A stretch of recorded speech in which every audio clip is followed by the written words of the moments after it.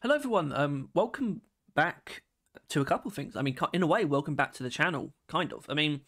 Um, only because we haven't been as active recently. And there's no deep reason for that. It's very, very simple. It's kind of just like, I mean, we said a while ago that it would be a chance we would take a break here or there, and a break really just being 1 week off. And I think that's really justified, especially around this time. But what's more special about today is a welcome back to Below Decks. Well, of course, this framing isn't particularly great. Obviously, it gets better when I actually click on the article itself. So yeah, we've got another Below Decks post. It's been it's been over a month since we've actually got anything from Ghost Ship aside from their live streams, which are informative. I'll give them that. The live streams are very informative and worth tuning into. I think. But yeah, it's something. It's something to chew on, and I kind of appreciate that. I also appreciate the fact that Ghost Ship are really kind of in the midst of getting the ball rolling on roll call. That's my understanding of sort of the progress, is that they're in the stages of really refining what the game's going to be, so they can really make it what it's going to be. That's kind of my understanding of sort of their progress, which is why I think we're probably going to hear some stuff relatively soon. I don't know if there'll be another on the horizon showcase or broadcast this year. I really hope there will be, and that will sort of be where we would start seeing stuff. Maybe some actual in-game footage, potentially screenshots of road core. I'm not sure. What I do know is that's not happening yet. But I don't think it's in the far future either. If that would put anyone at ease, my sort of inane ramblings about what may or may not be. But what we're really here to do is to go through this lovely Below Decks post provided to us by Aaron, the content writer at Ghost Ship. And it's lovely. It's about cave generation in DRG, which is a really interesting subject to me. I think it's one of the most fascinating and impactful elements of the game that doesn't really get praised enough. So this will detail sort of the whole process, who's involved, all that kind of stuff. I'm basically going to give a full transcript by just reading it out, but also providing my insights along the way and sort of analysing some of the images in relation to what's said as well. They're basically, if you've watched one of these videos before, then you know exactly what this is. So let's begin the article. Below Decks at Ghost Ship, Cave Generation in Deep Rock Galactic. Let's take a look under the hood of DRG's infinite cave machine. Hello miners, we've got another behind the scenes peek for you, this time on one of your most requested topics, cave generation. Let's explore how the caves of Hoxie's get formed thousands of times over again every single day. Hope you like it. And I appreciate that as well. I think it's really cool that this is actually very based on community requests, which is why I want to say something kind of, I'm not saying that he's watching, but kind of to Aaron, in that I was kind of prepared perhaps on tomorrow's podcast to actually talk about how I kind of wonder what Aaron is doing exactly, because I feel like the frequency of these posts is perhaps not as great as I might expect. I'm not even sure if I agree with that, is really what I'm trying to say. So actually, I think the rate of production on these posts is actually fairly good. I do wonder if we'll start seeing other potential types of articles, potentially.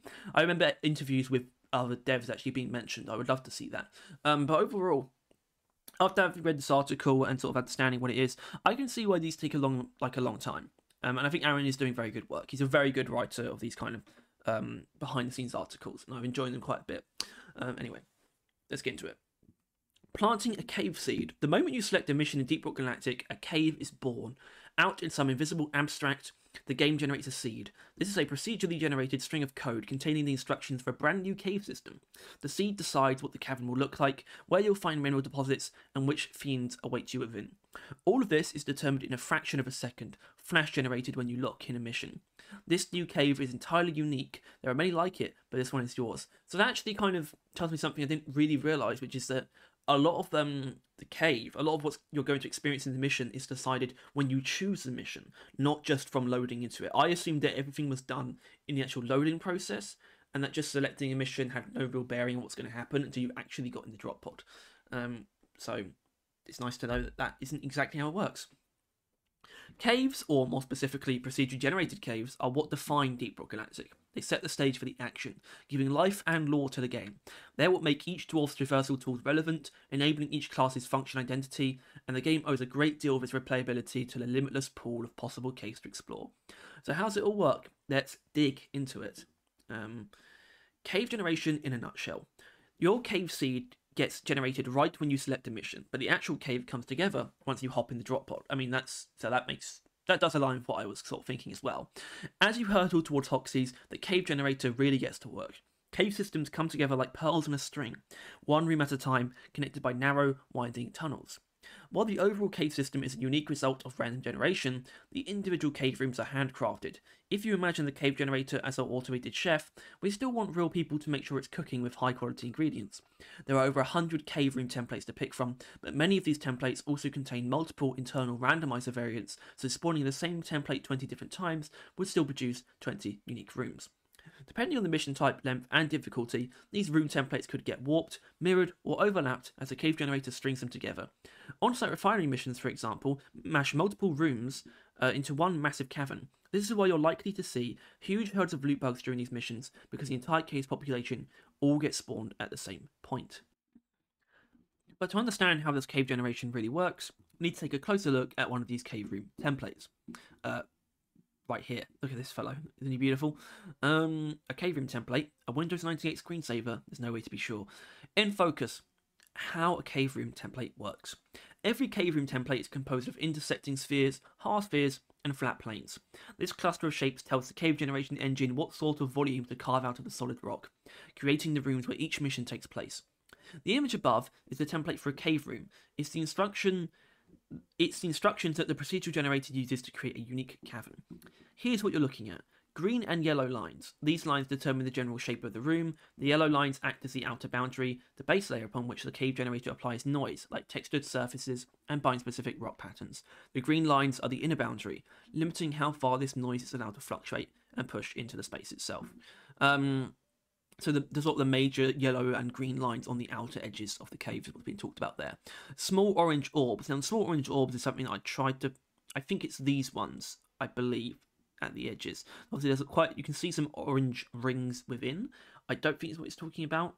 It might actually be these ones here. I'm not sure, but let's read. Small orange orbs. You can see these clustered in the center. Yep, there. So those ones. Here. Surrounded by an outer yellow wireframe. They act as randomized elements. They mark space that might be either hollowed out to create extra volume or filled in with a random protruding rock formation. When this cave is created, each of these has a random chance to be activated or not. This way, each individual cave room can have an even greater degree of unique and unpredictable variety. We also have medium orange half spheres, which are half domes seen around the perimeter of the cave room. Oh, actually, I think that's what those are. It's not... I don't find it all particularly clear, which isn't that unreasonable. I'm not a programmer. I'm not deep in the weeds of Deep Rock Galactic cave design. These half domes seen around the perimeter of the cave room mark potential exit paths for the room.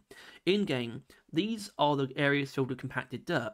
The cave generator engine uses these as nodes to link this room to the rest of the cave system via tunnels. Orange wireframe globe. So the orange wireframe globe, I think it's actually referring to these ones, I believe. The orange sphere in the background limits the size of the cavern. Oh, that's just the big guy, the big one surrounding it all. It's the background.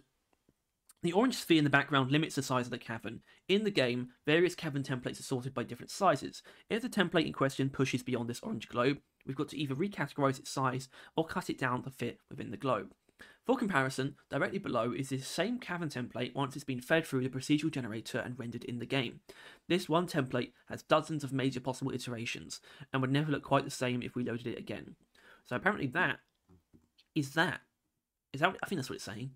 A single cavern viewed from the outside using the power of developer magic.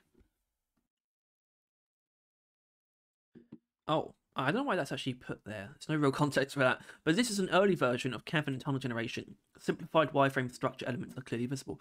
Yes, they are. So I think this is very early as well.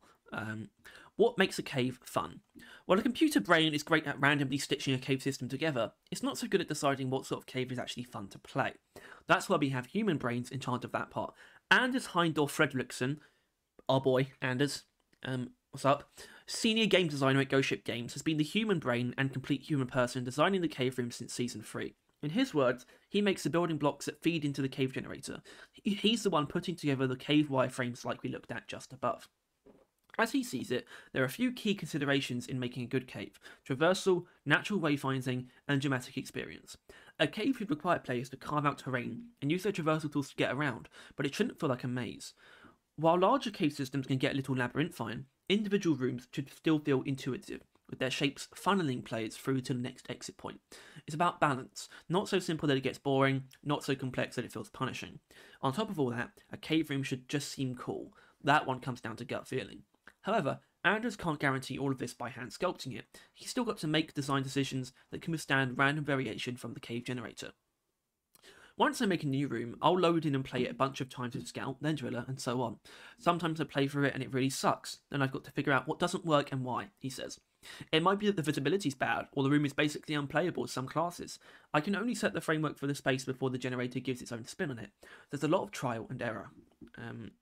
Which have early experience with room generation and shaping cave surface textures. Now this I like. Concept sketches for different cave rooms and rock formations. Let's take a look at this in a bit more detail.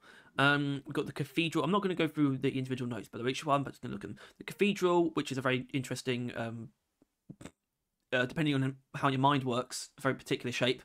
Although I feel like you definitely see this, and obviously the room would be extrapolated in like the third dimension, going forwards and backwards from the 2D image that we see here. I feel like you see that kind of thing in Manhole Core. The layer cake, which is something that I feel like I've definitely seen. Got the runny egg here, which I feel like is a cave sort of formation that is yet to be fully realised, and I would love to see it. The shale, which I think the shale has actually come to pass in Season 5 specifically. The ulcer looks absurd. Let's hope that never happens, although it would be cool. The sandwich, which we definitely see. You see that in sort of both the tight tunnels and sort of the wider, shallow tunnel. Is shallow the right word? I think shallow is the right word. Very low ceiling, but also wide tunnels that you get. We definitely have the sandwich. The crystalline is obviously a bit more biome specific. The slope, definitely seen the slope. The slope comes up pretty often, and it's an interesting one. It's one of the more unergonomic as far as the gameplay goes, because you kind of, the slope itself is kind of just a hazard, or sort of just an unworkable area of the cave. The hothouse also feels fairly biome specific. Definitely see that in the fungus bogs and the magma core, and the abyss, which just kind of just shows up every now and then just to really throw a wrench in the works. The abyss is obviously an annoying one, but I think its existence is necessary, just for dramatic reasons, really. Biomes, furnishing the caves. Once we've got a cave all shaped and laid out, it needs noise and debris. Noise is a technical term for shaping the cave's walls, ceilings, and floors. Basically, it's about taking the perfect spherical shapes of the cave framework and crumbling those surfaces into something more interesting and rock-like. Debris refers to the process of sprinkling in assets like smaller rock formations, cobwebs, hazards, and the flora and fauna unique to the selected biome. Every biome has its own distinct patterns of noise and debris. Robert Priest, studio art director and co-founder of Ghost Ship Games and also the voice of Mission Control, began working on different biomes just a few months into the game's development. As he sees it, Hoxie's different biomes are an essential dimension of the game's procedural generation. Firstly, they give a lot of the characters the planet of Hoxie's, but it's also a big way for us to boost the game's replayability, he says. The exact same level will look and play differently depending on which biome is added on top. It determines the enemies and interactive hazards you'll meet. Things like fog and lightning can be completely different. Oh, lighting, I said lightning. Even the shapes of the caves themselves will be different, and it's then up to the player to figure out how to navigate it. Your selected biome tells the procedural generator how to sculpt the cave surfaces, and how to populate it with flora and fauna. Each biome has a distinct texture palette. Magma Core, for example, applies sharp, rigid ceilings and craggy, jagged edges to most surfaces. Sandblasted corridors, by contrast, is appropriately smoothed, eroded, and sparse. Nobody at Ghost Ship Games is a professional geologist, so most aesthetic choices here come down to what looks and feels cool, as it should. Hoxie's biomes draw from real-world caves as well as fiction. Areas like salt pits, glacial strata, or even crystalline caverns, see them like your mine, resemble something you might find here on Earth. I actually have a picture of that. So I think you've probably seen this before, but this has definitely inspired the crystalline caverns and possibly the salt pits as well. Although I will say, this is an interesting thing to search up. Okay, it's called Crate. I actually think I knew that. Crate, which is the salt planet from The Last Jedi, was, according to Mikkel, and this is citation needed, I'm not saying this is 100% true, but I'm pretty sure this is the case.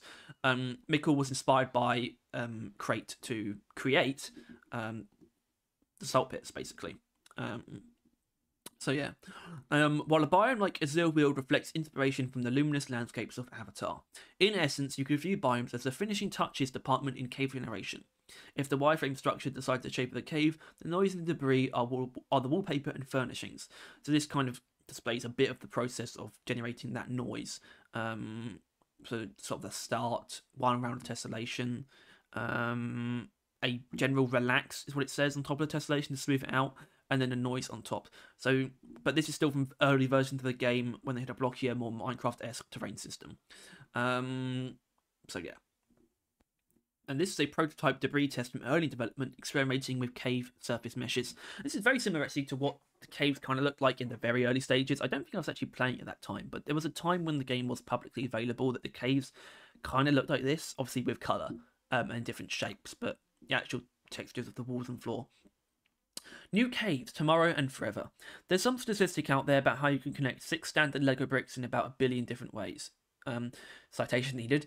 You might think about Deep Rock Galactic's procedural cave generator as working in a similar way, but instead of 6 bricks, it's got a pool of 119 handcrafted rooms and 10 biomes to pick from. Well, there we go, we've got the actual number of rooms, 119 different rooms in total. Plus, it can warp and tweak and overlap all these elements before snapping them together. The infinite cave engine runs around the clock, day in and day out, 365 days a year. On an average, Cave Generator produces about 150,000 new cave systems for players on Steam. I think that's per day as well, by the way. Since the game launched to early access in 2018, Deep Rock Galactic players have generated and explored well over 500 million unique cave systems, so over 500 million, which is a lot. In some way, you could say this cave machine is the game's main character. In any case, it's the playmaker and dungeon master, setting the stage for all the rest.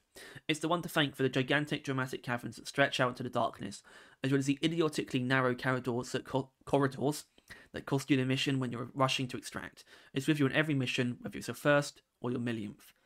I don't think anyone's played their millionth mission yet. I don't know how long that would take. It'll be there as long as Hock sees us minerals to mine, knitting new caves out in the endless dark. So there you go. That's all there is to it, really. What's the biggest cave you've ever come across in Deep Rock Galactic? Let us know in the comments. Well, I don't know how you'd really portray that. I mean, I've seen some pretty big ones in my time. That's what she said. Also, if there's another subject you'd like to learn about in the next Below Decks, we'd be happy to hear it. Thanks for reading.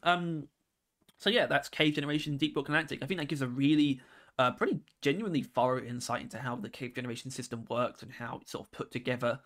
And yeah, I think it's really well done, well written. Thank you, Aaron, as usual, great work. In terms of what we want to see next, I'm kind of just on the side of after a DRG one, I would just love to see a road core one. Like just any road core Below Decks would basically be what I want, because I think that stuff's so cool. And of course, you know, if you know Ghost Ship, you know that they want to talk about road core. They're just not quite ready to. But I think I speak for everyone when we are very excited to see what they have to show us when they can talk about road core, and hopefully that's not in the too distant future. But like I said, once again, it's a very, very enjoyable and well-written article by Aaron, so thank you for that, Aaron. Keep up the great work. And as usual, if you enjoyed this video of mine, although it's not really of mine, I would say it's of Aaron's for the most part, then please make sure to like and subscribe. And if you want to see more videos like this, and you want to stay on top of everything to do with Deep Rock and Road Core, then make sure to hit that bell as well. Okay, so as always, thanks for watching, and I will see you tomorrow, or will see you tomorrow. Bye-bye.